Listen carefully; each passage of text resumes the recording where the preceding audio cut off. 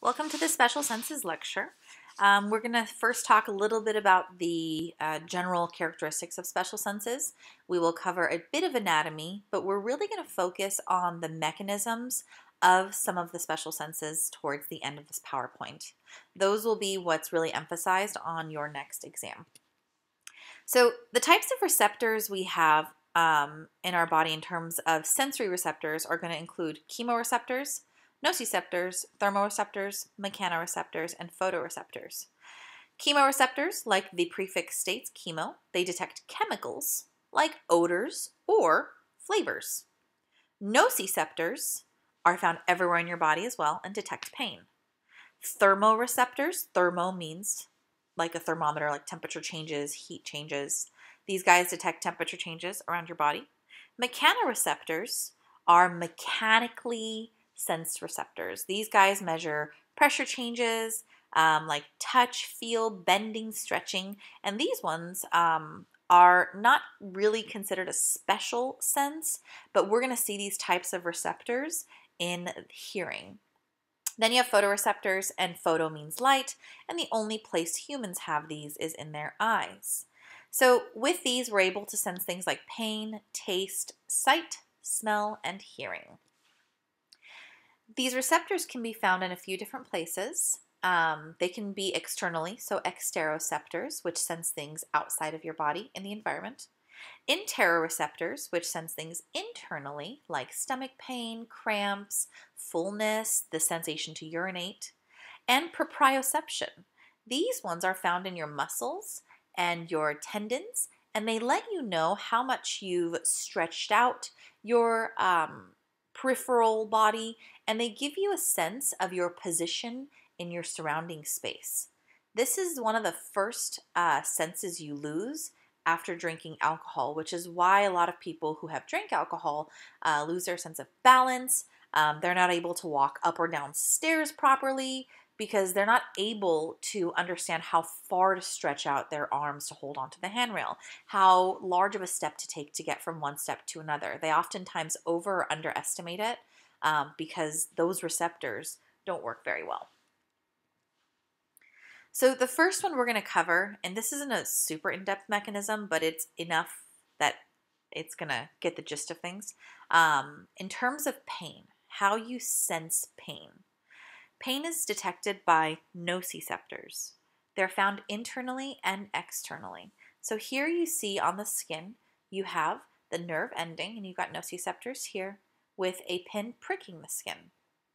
The nociceptor will detect that pain, send it through a neuron to go into the spinal cord, up the spinal cord to the brain, and it'll say, hey brain, we just sensed a pin pricking. And the brain will say, well, that's not a sense that I like. That actually hurt me. So the brain will send an outgoing signal back down the spinal cord and to the muscle that's in the area of this skin. And the muscle will contract, pulling, let's say, the hand out of the way of the pin.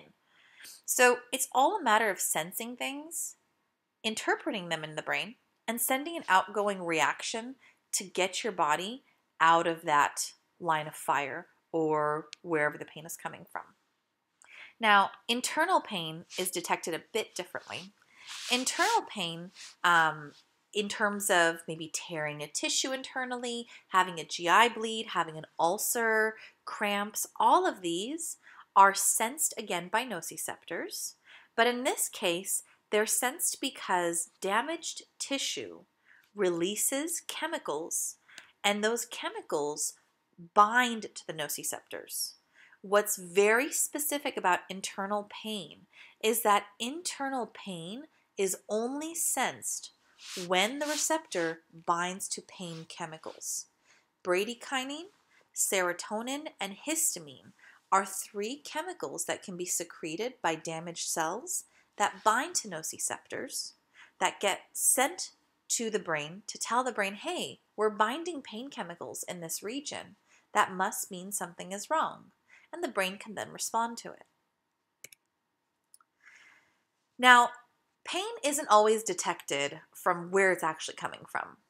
If you've ever heard people talk about men having heart attacks, When men have heart attacks, where do they feel the pain other than their chest? Well, they feel it in their left shoulder and arm region. Well, why would you feel it here if your heart is in the middle here?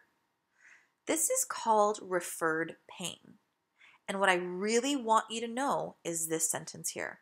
Neural pathways converge. When two neurons, let's say one from the heart and one from the arm, send signals to the spinal cord, they converge onto one center in the spinal cord. When they converge, this center brings those signals together and sends a single signal up to the thalamus, which is in the brain, if you remember this from anatomy. Now, the brain does get the signal of pain, but the brain doesn't know. Did that pain signal come from the heart, or did it come from the arm? Because the brain is unable to differentiate where the signal originated from, it could easily miscommunicate the location of the pain to your brain. This is called referred pain, and again, it's because two neurons converge onto one in the spinal cord. You do not need to memorize this illustration, but it does show you some examples of referred pain, and everything in red is going to be sensed together. So from the heart down to the left arm, armpit, and down almost to your wrist region, all this is detected together. Another really cool one is your stomach and your lungs and diaphragm. These two converge together. The liver gallbladder, when it hurts, it might hurt your upper right neck region. Anything that's in the lower pelvic region might also hurt the medial femoral region.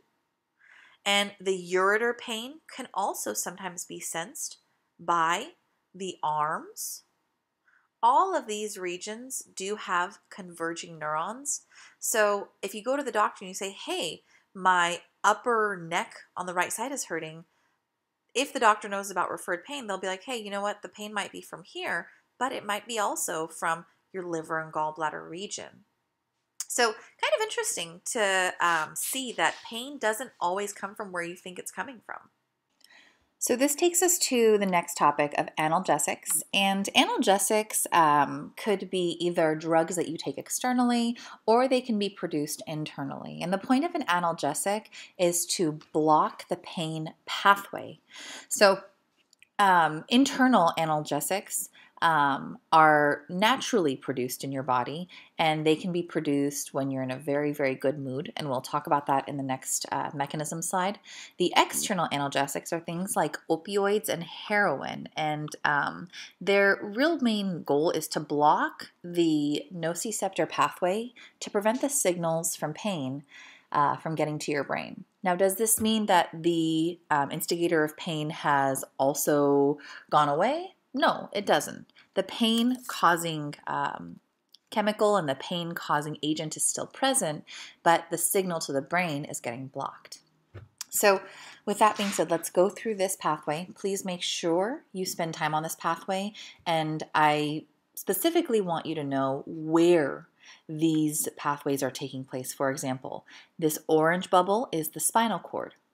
These green bubbles are both in the brain, as is the pink one, as is the red one. So all of these are in the brain.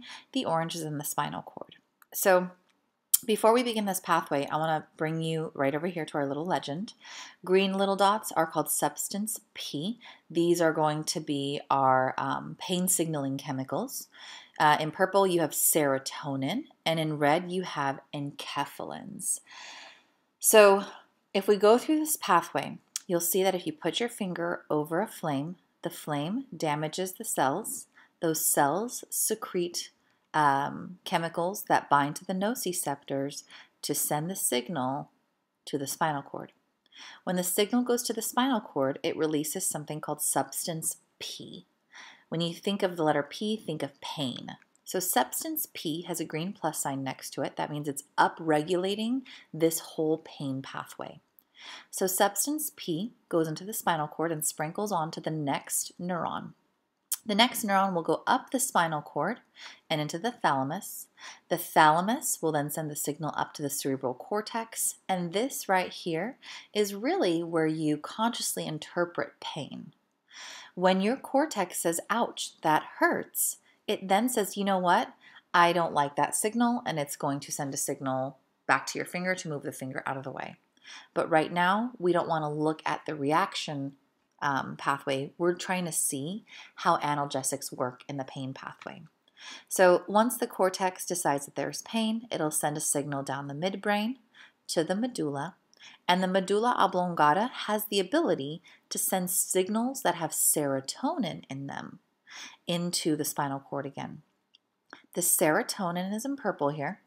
That serotonin will send a signal to the next neuron, which will then secrete enkephalins. Enkephalins have a red minus sign next to it. This means it's going to down-regulate this neuron. Essentially what that means is it's going to block the function of the neuron. So when enkephalins are released in the spinal cord, it causes this whole system to stop sending more signal up to the brain so that your brain can't interpret that you are in pain. Now, if I may, serotonin is secreted when people are in very good moods or when they're working out. The more serotonin you secrete, the more you signal secretion of the enkephalins, and the more enkephalin you secrete, the more you block the pain pathway. This is why when people are happy and in good moods, they tend to feel pain at a much lower rate. So again, we have substance P sending the signal to the brain, going back down to the spinal cord to release serotonin, which will signal release of enkephalin, which acts as an analgesic, and it downregulates the pain signal.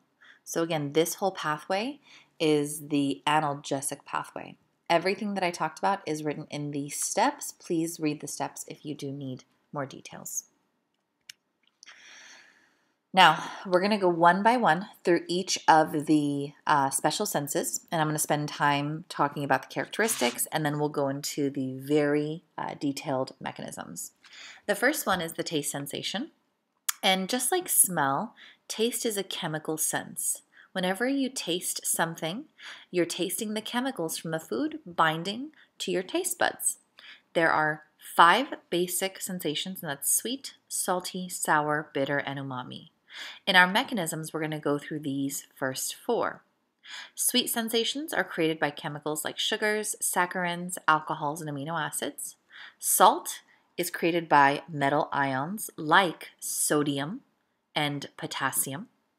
Sour is created by hydrogen ions, so H+ ions in the foods will make it taste sour. And bitter is created by alkaloids, and we'll just call these bitter molecules. We're not going to go into the chemistry of alkaloids or quinine. Let's start with a big picture, and we'll move smaller and smaller into the tiny little receptors. So we'll start here at your tongue. On your tongue, you have little dots. These little dots, as well as these big dots, are called papilla. Each of these papilla houses taste buds on them that are connected by a neuron that leave the back of your taste bud, converge, go to your brain, and signal the brain as to what kind of chemical bound. Now, when you eat something, it dissolves in your saliva. The saliva comes down into these little crevices on the right and left side that you see here. In reality, it's all around the circumference of the papilla.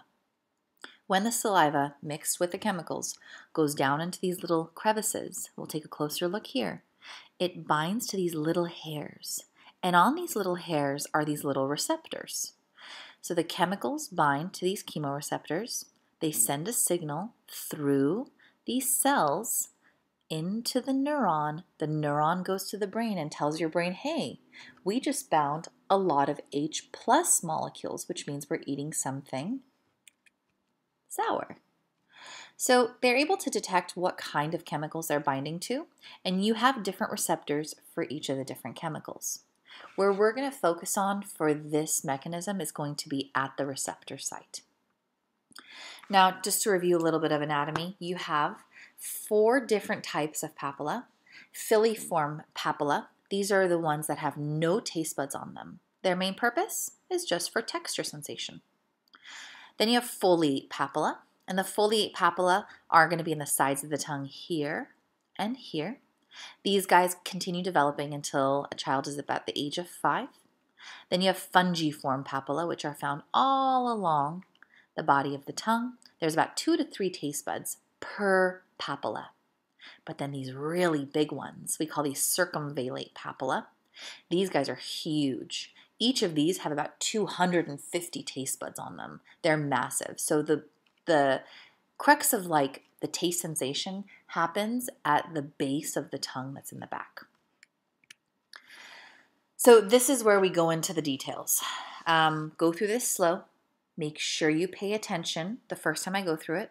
Go through it then a second time and write your notes on it. And then go through it a third time again just to reinforce those notes. So we're going to go through 4 different types of taste reception: sweet, bitter, sour, and salty. These 2 are probably the most complex ones, but the good news is you know every single protein and transporter in these receptors already. So the sweet one starts with just a basic sweet molecule. We'll call it a sugar, maybe a glucose. The sweet molecule binds to this receptor. Just so you know, this is a G protein couple receptor, those GPCRs we talked about. When the sweet molecule binds to the receptor, it causes a structural change in this G protein. Make sure you know the name of this G protein as gusteucin. Okay, I'm going to give you a few names and I'll circle the ones that are really important. So gusteucin is just the specific name of this particular G protein. If you recall, the G protein then goes and activates adenylyl cyclase. This is written as adenylate cyclase. Just know that adenylyl cyclase and adenylate cyclase, they're interchangeable. They're the same thing. And what did you know that adenylyl cyclase does? Well, it takes ATP and it converts it into cAMP. Then cAMP activates protein kinases, and you know the word kinase. Kinase means we're phosphorylating something. This protein kinase will add a phosphate group, this is the chemical formula of a phosphate group, to potassium channels, closing them. Normally, potassium is allowed to leak out of a cell, but if we close them, potassium starts building up in the cell. A lot of them start building up in the cell. Now, what charge does potassium have on it? It has a positive charge. So if you force potassiums to stay in the cell and they start building up and you end up having all of these positive charges, what's going to happen to the voltage of this cell overall?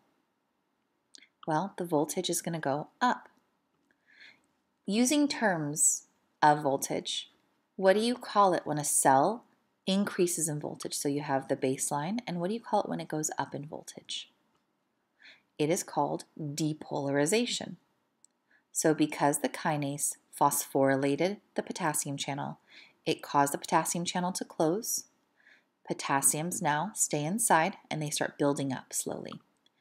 As they build up, the positive charges build up in the cell. That causes depolarization of the cell.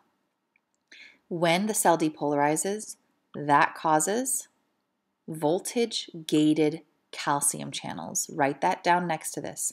Voltage-gated calcium channels will become activated, they open, and as you know, the outside of a cell has a lot more calcium than the inside of the cell. So if you open a door to calcium, by diffusion, calcium is going to want to move into the cell. So the high voltage opens up voltage-gated calcium channels, allowing calcium to enter. And from the insulin example that we went over, calcium causes vesicles to do exocytosis. These are signaling chemicals that send their signal to the neuron. That neuron sends the signal to your brain. So make sure you go over this as many times as needed. Here's the bitter sensation.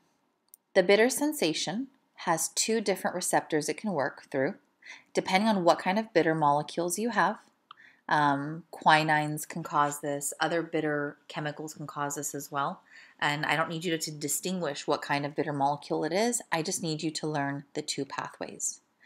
If both molecules are present, both pathways can happen at the same time. If only one or another is present in the food that you're eating, one or another can happen. So let's look at the left side first.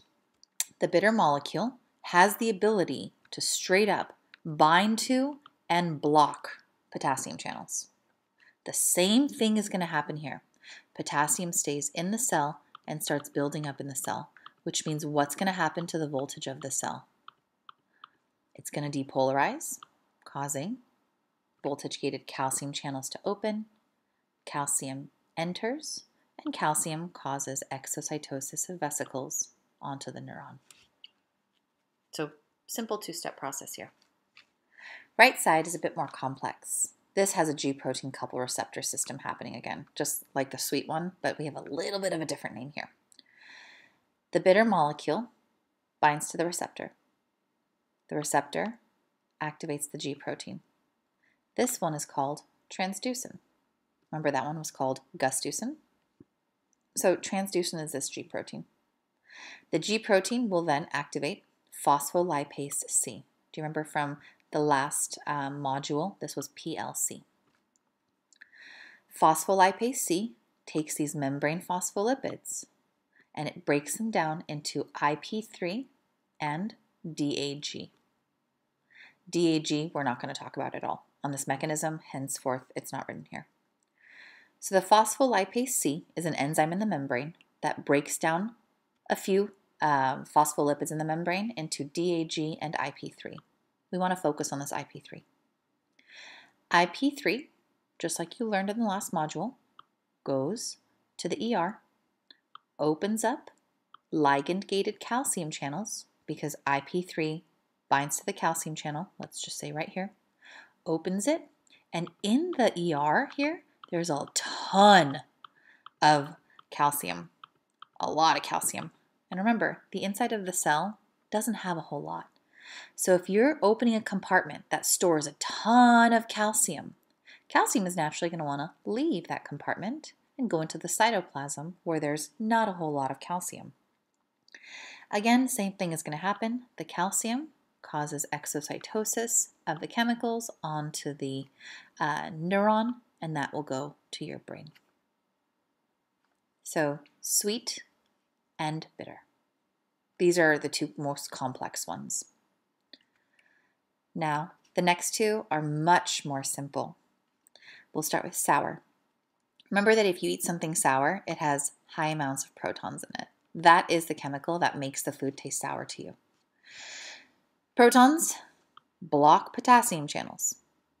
When you block the potassium channel, potassium stays in the cell, voltage goes up, opens up voltage-gated calcium channels, calcium enters and causes exocytosis to signal the neuron to send the signal to the brain.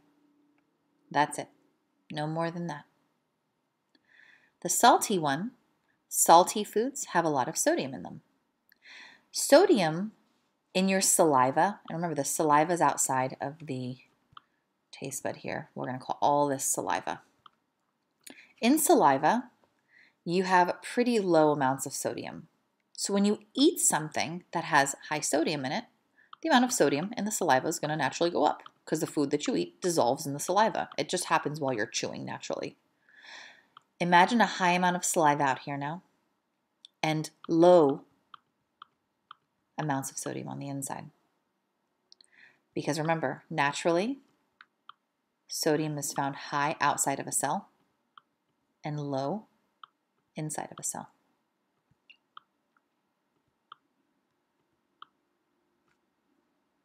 So with that being said, again, I'm going to remind you that this high sodium concentration is extracellular fluid.